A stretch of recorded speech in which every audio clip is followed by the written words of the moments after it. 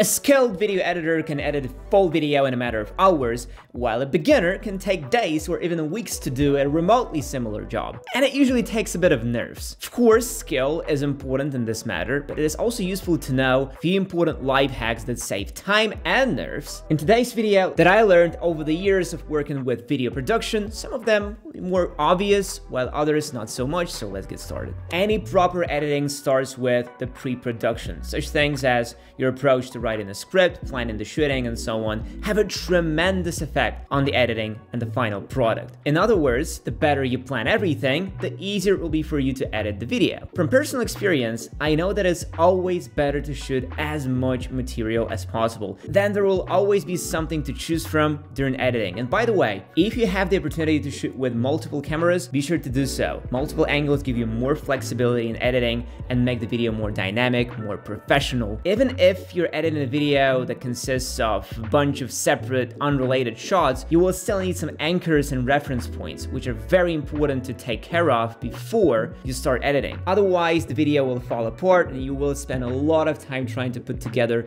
something meaningful. As I always say, the script, shooting, and editing are the holy trinity that makes a good video. Never forget that. It will save you a lot of time and effort. Another way to speed up the editing and make it more convenient is to learn how to use keyboard shortcuts. And I'm sure you already know the most popular ones: Control-C to copy, Control-E to paste, Control-X to cut, and Control-Z to undo. But that's just the tip of the iceberg. In fact, many editing programs have entire lists of hotkeys. Of course, you don't have to learn all the shortcuts, but try to at least master 5 to 7 of the most relevant ones for you. For example, to see a list of keyboard shortcuts in Movavi Video Editor, you need to open the Help menu and select Keyboard Shortcuts. There are separate key combos for a variety of things: add a freeze frame, open a new project, move selected clips to the right or left, etc. If you often do the same thing over and over again, it makes sense to learn a shortcut for it. And by the way, you can always set your own shortcuts. Trust me, you will get used to them really quickly. And if you want to create videos fast and without stressing out, be sure to try Movavi Video Editor, which is a part of the Movavi Unlimited. Movavi Unlimited is an all-in-one solution that's got everything you need. If you've been struggling with large, unwieldy footage shot on your phone, Movavi has you covered. With its easy-to-use tools, you can effortlessly convert your footage into a more manageable format and even enhance its quality by up to 8 times. Movavi Unlimited also includes a powerful photo editor that lets you get creative with video thumbnails. You can crop, resize, apply filters, and add text, stickers, and frames to your images, creating stunning visuals that will captivate your audience. So if you're tired of the struggles that come with video editing and you're looking for effortless and impressive results, I highly recommend giving Movavi Unlimited a try. And now get ready to have your mind blown, folks. Movavi's got a deal that's too good to pass up. An 80% discount on all the apps in an amazing Movavi Unlimited plan. That's right, you heard me, 80% off. So don't wait, hit the link and get yourself the ultimate video editing and production experience at a price you won't believe. Trust me, this is one offer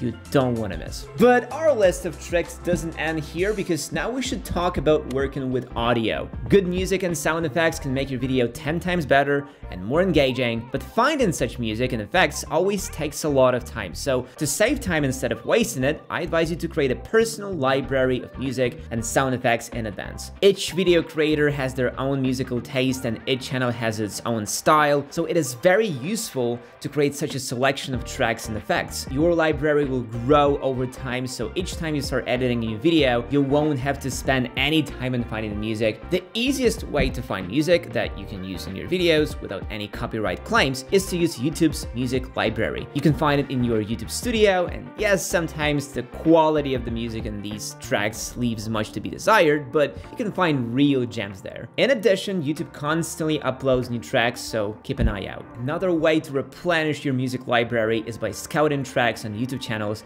that specialize in it. There are a couple options to choose from. One, no copyright music. Here you will find a variety of tracks of various genres: ambient, funk, jazz, hip-hop, and so on. All of those tracks can be used in your videos without the risk of copyright infringement. The next option is free music for vlogs. This channel offers free music specially suited for vlogs and various other types of content. And there's also Vlog, no copyright music. This channel also specializes in copyright-free music. There are a lot of fun songs there there that are perfect for vlogs, action videos, and travel videos. And by the way, the Movavi editor also has a built-in library with hundreds of tracks and sound effects. So be sure to check it out. Also, if you decide to follow this advice and create a music library, it would be a good idea to sort all the tracks that you have saved into different folders, by mood, by genre or style, by length, or something else. It's totally up to you. Organize them however you want. Experimenting with editing in each new video is of course a great way to improve your skills, but it usually is quite time and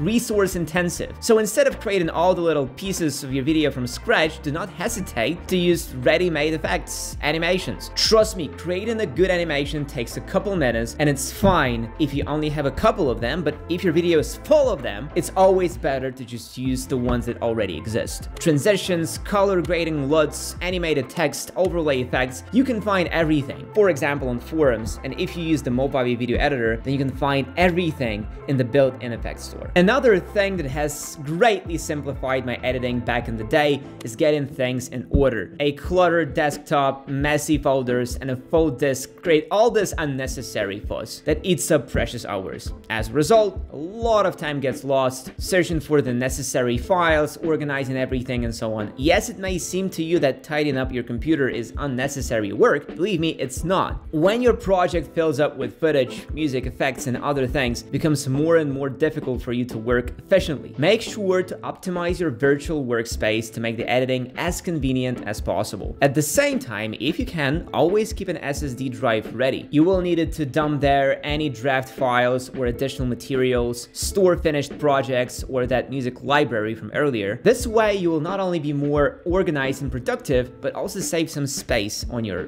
editing rig. The final editing trick that you have to learn as soon as possible is fighting procrastination. Just think about it. Every time you need to edit something, you convince yourself to start, and that step of convincing yourself is a true creativity killer. You lose the spark in your eyes, and instead of creating something magnificent, just watch one video after another. If you recognize yourself in my description, then you absolutely have to learn the draw technique. Originally, it was created by writers for writers, but the same principles also apply to editing. In draw, each letter stands for something. D, decluttering. Set the timer for 5 minutes and diligently clean up your desk, both on your PC and in real life. R, reading. As I said, it was created for writers, so instead of reading, you can watch tutorial videos or something that inspires you. A, assessment. Take 5 minutes to analyze what you have already shot or edited. This helps to relieve the feeling of not knowing where to start. Once you know what's already done, it's much easier to decide on your next steps. W, writing. In our case, once again, we're gonna replace it with editing. Set your timer to 20-30 minutes and get to work. By this point, you should be already warmed up, so doing the first cut will be very, very easy. Be sure to try this technique and share the results in the comments. Video editing requires not only technical skills, but also creative thinking. All the tricks that I have learned over the years and which I shared today have really made my workflow faster, more efficient, and much more pleasant. I hope you learned something new today and that my advice will help you get better at editing. Thanks for watching, and see you in the next one.